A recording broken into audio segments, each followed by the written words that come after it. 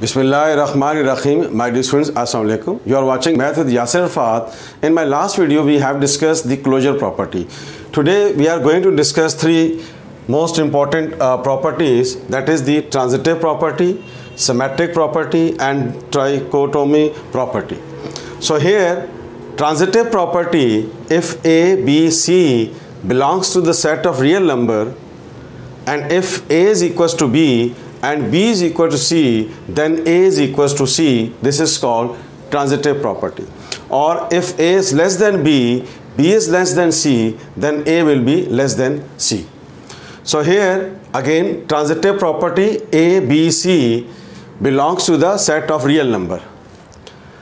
If A is equals to B and B is equals to C, then A is equal to C. This is called transitive property. If in inequality, if A is less than B, B less than C, then A will be the less than C, the transitive property for inequality. Symmetric property, if A and B belongs to the set of real numbers, and if A is equal to B and then B is equals to A, this property is called symmetric property. Now, trichotomy property, if A and B belongs to the set of real numbers.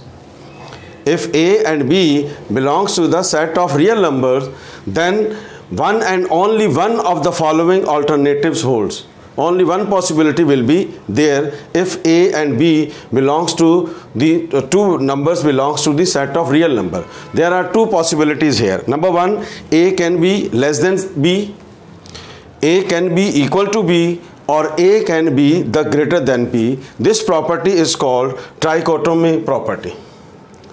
Thank you so much, dear students. If you like this video, please share it and subscribe my channel Math with Yasir Fahad. Thank you so much. Allah Hafiz.